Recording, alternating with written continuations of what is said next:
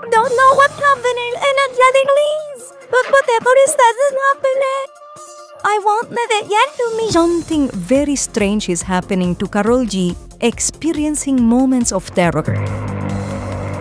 Karol G was heading to a concert when her plane had to make an emergency landing because the pilot reported smoke in the cabin.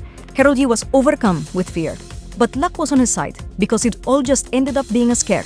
Still, that concert was not good at all because she had power issues. Suddenly, everything went off. Karol G, after that, started to cry. She felt devastated.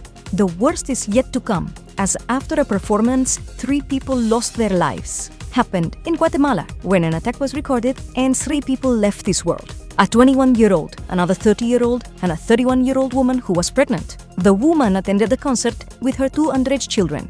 It was revealed who might be responsible.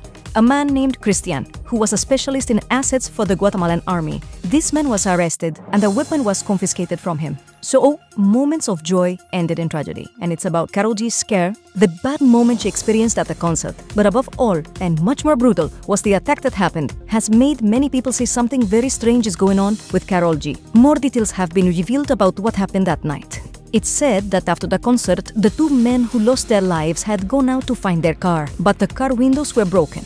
And that's when they argued with a person in charge of watching the cars. The situation escalated to such a level that it happened. And then this man, the one parking the cars, the one looking after them, made the explosions. Then ended the lives of both men. Also with the pregnant woman, when she was leaving the concert, she made herself available to the authorities, but what a sad...